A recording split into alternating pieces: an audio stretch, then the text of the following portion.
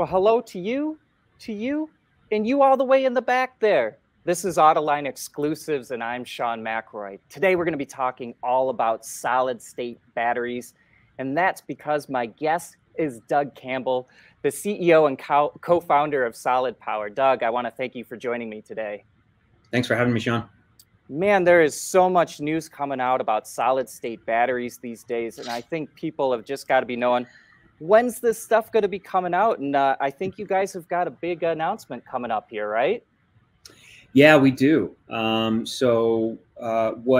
is imminent is getting what we refer to as our EV prototype cell line operational, and what that is producing is our full-scale cell product. So literally to the dimensions, capacity specifications that would be suitable for the actual in-vehicle use.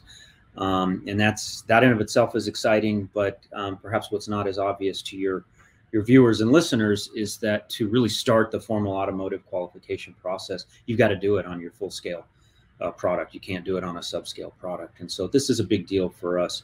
It's installed, it's operating. We're going to take some time to sort of debug it.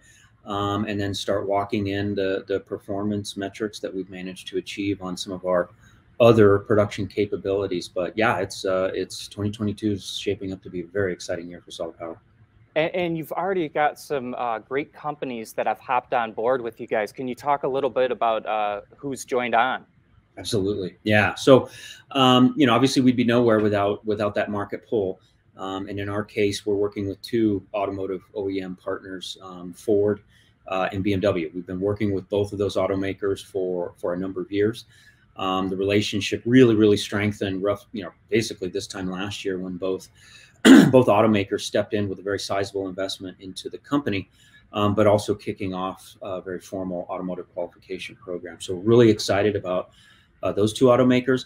And then what's unique about us is we do not endeavor to be a cell producer sort of long-term, although we are certainly a cell producer today.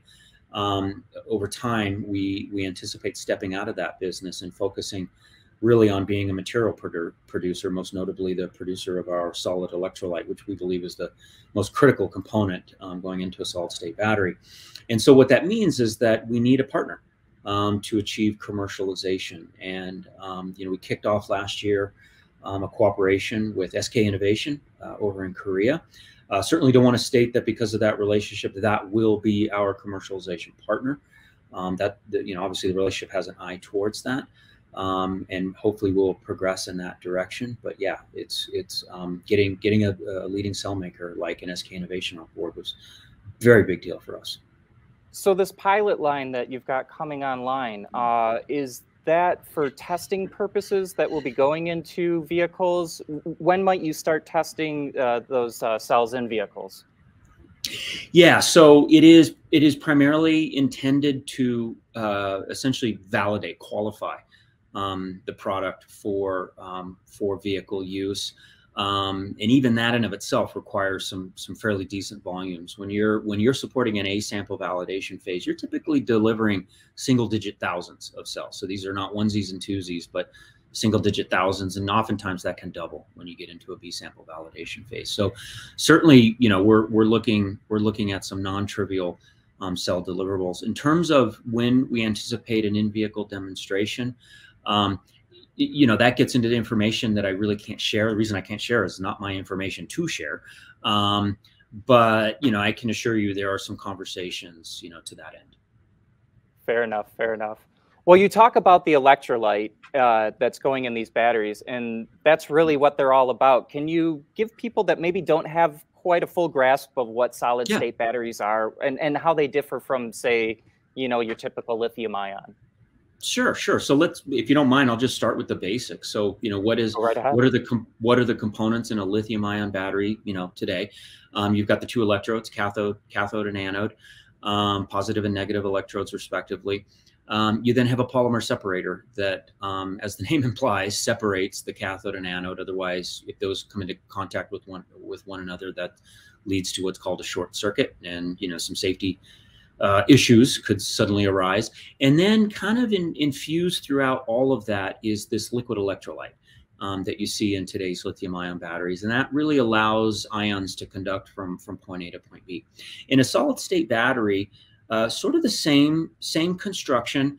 I like to think of it as like an Oreo cookie. So you've got your two electrodes, your cathode and anode, just like you do in today's lithium-ion. But then you have this separate layer in between that we refer to as an electrolyte separator layer. In effect, serves dual purpose. It is both an ion conductor, but also an electronic insulator. And so basically what you've done in a solid-state battery is you've replaced that liquid electrolyte with this solid electrolyte, and that eliminates both the liquid electrolyte, but also that porous polymer separator, such that you end up with this sort of three-component system, hence the Oreo cookie descriptor. And that in of itself shouldn't get you all that excited, but it's really what solid state enables. And I like to describe the benefits of solid state as being akin to a three-legged stool, and the three legs all sort of contribute to the overarching value proposition of, you know, increasing the performance and lowering the cost of future EVs. So if we talk about the three-legged stool, we'll talk about first energy. So it enables higher energy, and it does so through the use of, let's just say, non-traditional electrode chemistries that otherwise are not considered to be viable with a traditional liquid or gel. The most popular one these days is lithium metal as an anode, and that's certainly something we're doing. However, I think what we put out in the public is that our first product is actually going to be a high content silicon. And when I say high content, I mean north of 50% by volume, which right now is not considered to be feasible with a traditional liquid electrolyte. The second leg of that three-legged stool is safety. We're all aware of the safety issues surrounding lithium ion. Certainly no shortage of videos on YouTube where you can see cells going into thermal runaway when subjected to abuse conditions. Really, the bad actor there is the liquid electrolyte. That is what serves as the ignition source. Because we have eliminated that ignition source, we now have a cell that will still fail under those abuse conditions, but we believe in a very non-catastrophic manner, meaning instead of a thermal runaway on your hands, you simply have a dead brick. And that obviously is attractive from improving product reliability, but where it becomes immensely powerful for vehicle applications is it can dramatically reduce the likelihood of very expensive product recalls, which of course we're seeing in the news. And then finally, the third leg of the stool is high temperature stability, leading to we believe, a strong potential to eliminate pack cooling. A good rule of thumb is that could see about a 10% cost savings at the pack level. So basically, I like to think of high temperature stability and safety amounting to substantially simpler battery packs, which ultimately drives down the dollar per kilowatt hour at the pack level. So the energy, those two other legs that I mentioned, all delivering a greater range vehicle and one that is safer and lower cost. Doug, you kind of alluded to there something that I've always had a question about solid state batteries, is that it sounds like there's a ton of different chemistries that you could use within solid state, as there is with lithium ion for cathodes, for the electrolyte itself. Is there any sort of materials that might work better with lithium ion that don't work with solid state, or any, other way around? Nothing that we have found. Now, I don't want to claim that we have done development around every commercially available, cathode active material or anode active material, but thus far we have not found a material that doesn't appear to be compatible in a solid state form. Again, not to say that there isn't, it's just that we haven't yet discovered one. And then another thing that's going on in batteries, especially right now, is materials. Material prices are shooting up, so people are trying to get rid of the materials that are super expensive. Makes a ton of sense. Is the same kind of thing going on with solid state as well? For us, it certainly is. So with our first generation product, which is using the same industry standard nickel and cobalt containing cathode active material, we will be subject to those same supply constraints. However, your point is very well taken, and this is an area that I am very, very familiar with.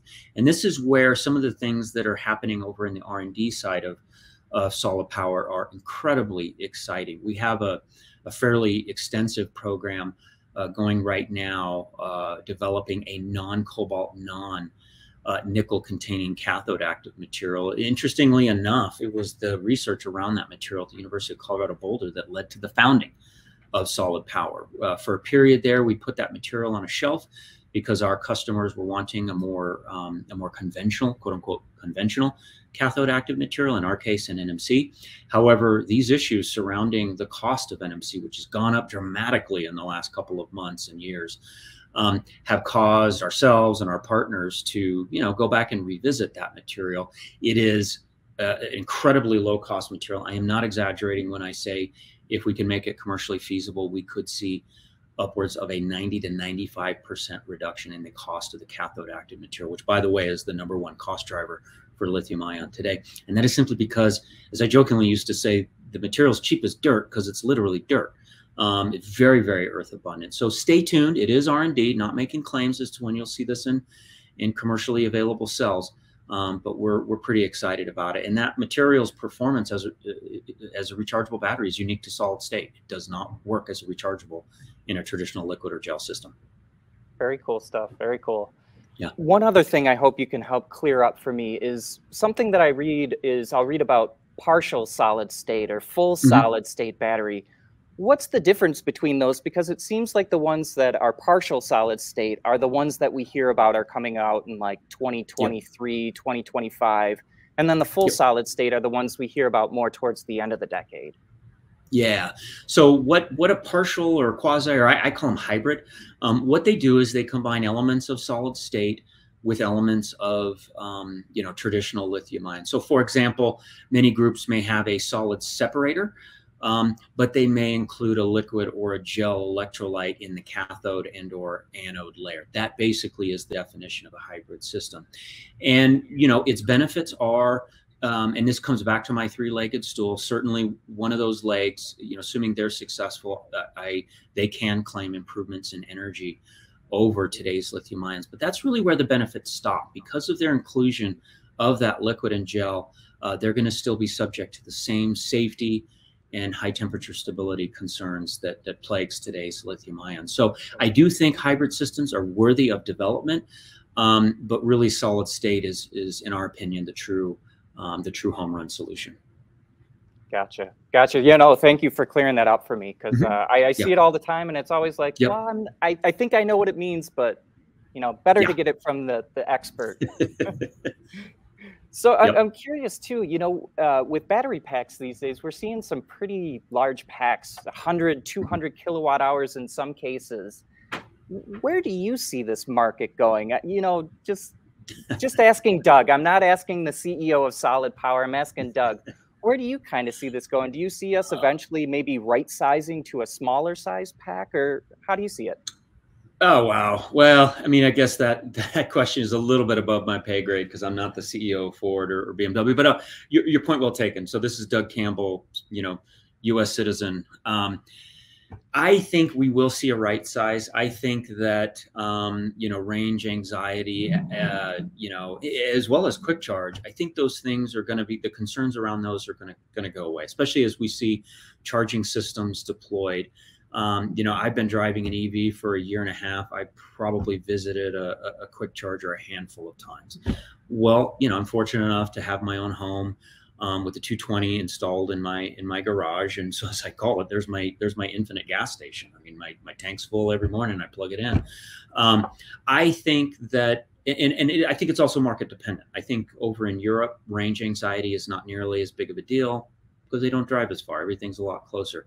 Here in the United States, as you're seeing, some of the trucks and SUVs, as they're starting to talk about pushing 500 miles, I'm not sure if more than 500 miles is really necessary.